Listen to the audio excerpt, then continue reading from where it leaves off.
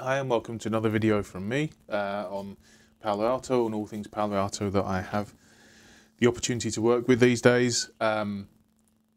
Just get this out of the way. It's, if you do like the video, please leave a like. It does help, and subscribe to the channel if you think it's worth subscribing to, because again, that really does help the channel. And this year, I really want to expand it. I want to, more real world scenarios, more troubleshooting and everything like that, to make it a proper resource, a free resource for people. I am considering a membership tier, but I don't know what I'd do with that, so that needs to be worthwhile doing.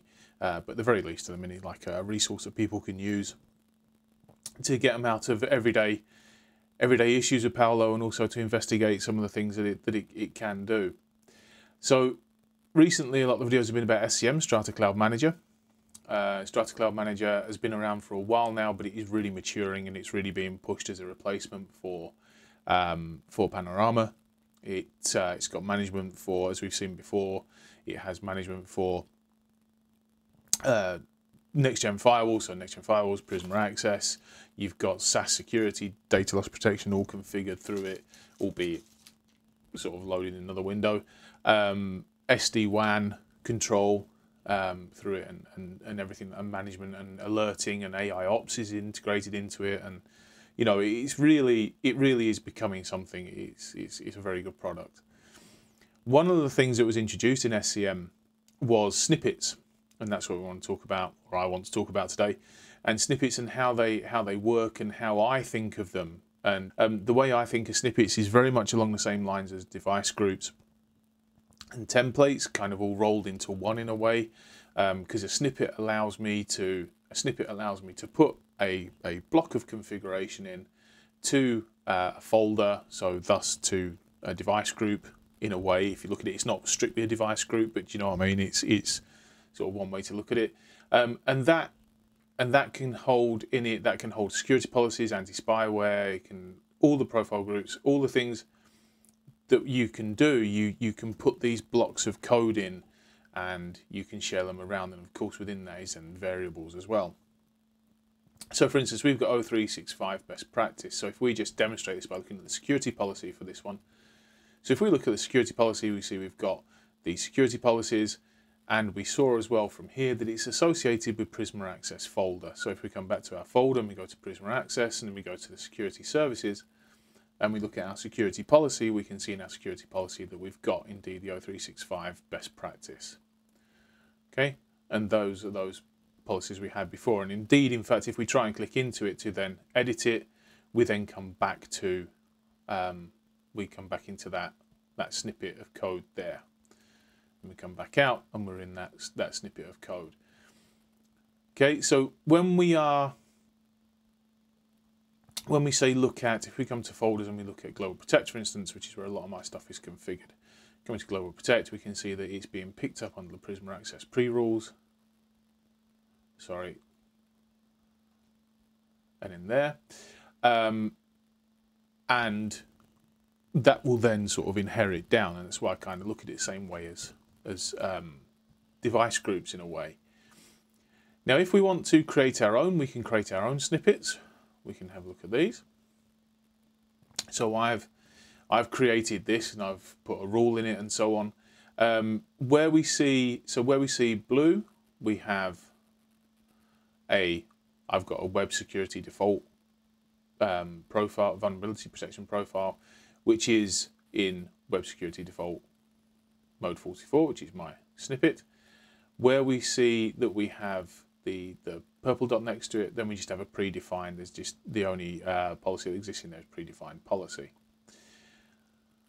When we're associating a snippet, so if we go back to our structure here, so when we're associating it, we can only associate a snippet with one hierarchical group. So if I associate it to Prisma Access, in fact, I'll show you, it's easier to see it from here. So if I go to associate it to Prisma Access, then it won't allow me to associate it to anything that's underneath that, because they're all nested. However, if I pull that from there and I associate it to the mobile users container,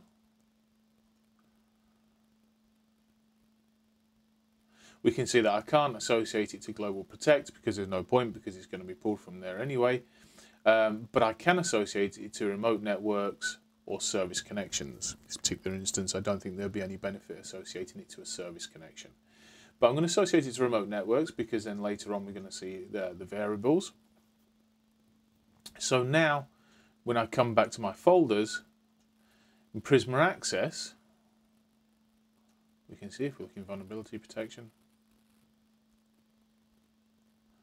In Prisma Access, we don't have the vulnerability profile. If I look at Global Protect, however, I do have my vulnerability profile. So that's where it is, and it's come from the mobile user container, because if you remember, that's where we associated it to. And if I was to come into remote networks, then we've got it there as well. And then that's being evaluated first because it's inherited from the top. When we get to service connections and you start to look at the service connection ones, if you're in, so if I go to overview, for instance, then I can look into service connections. So it's contextual as well.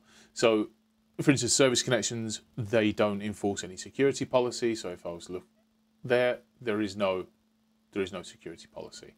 If I was to come back to Global Protect, I don't know if this is boring or not, but it's just a way of how you navigate it.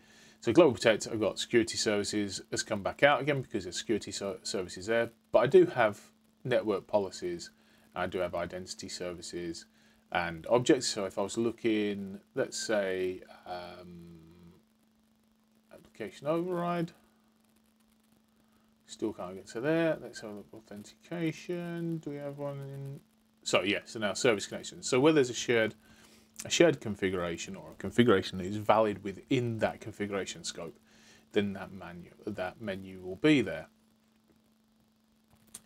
Okay, so that's what snippets are basically. So they are a block of code. They're a block of code that can then be applied to multiple device groups, if you like, but they're not. They're really folders. They're a configuration scope. Creating your own is you add a snippet, you give it a name. So this is going to be our demo snippet.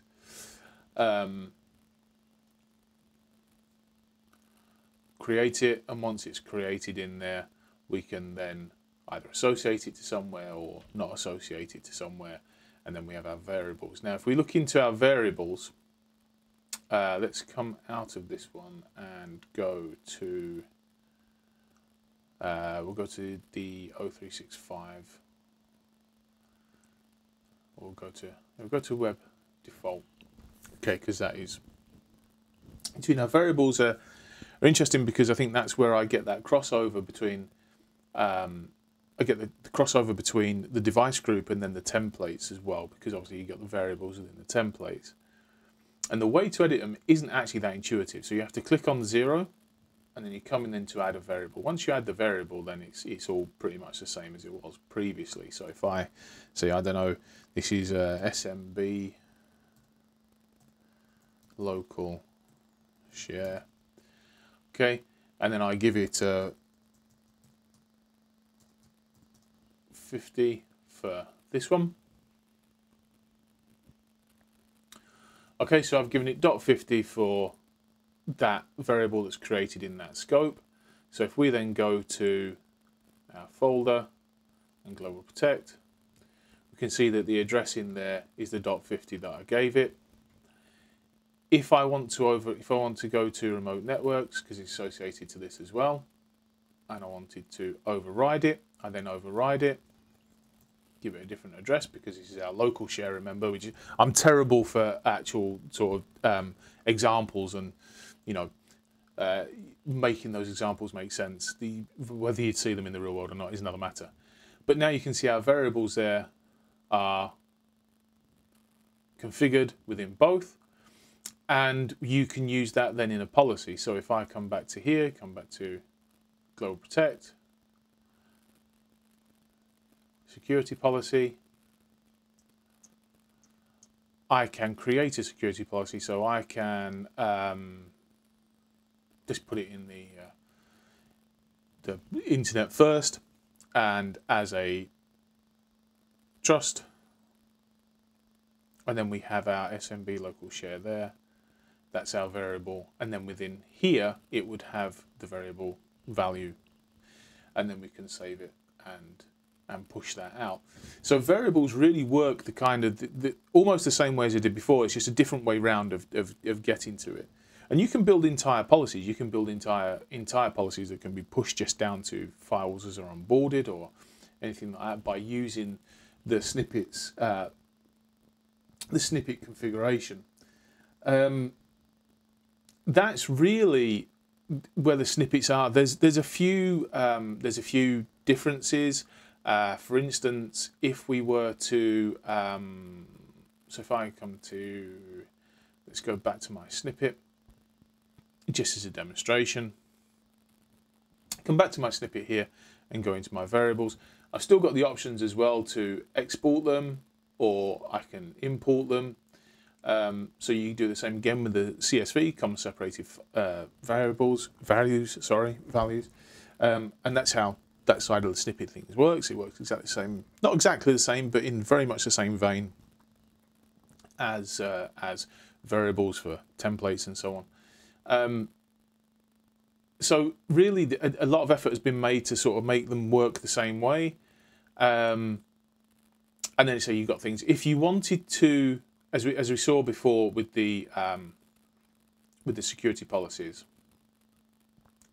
So if you want to edit something that is back in a snippet, it would then come back to that, and then you would go back to that global, and you would be able to edit it from there. So you can't edit it from where you are. At least I haven't found a way of editing it from where I am.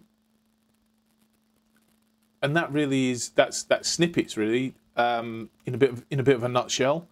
As I found them so far, I sort of keep using them, sort of playing around with them, see if I can make them really work for me.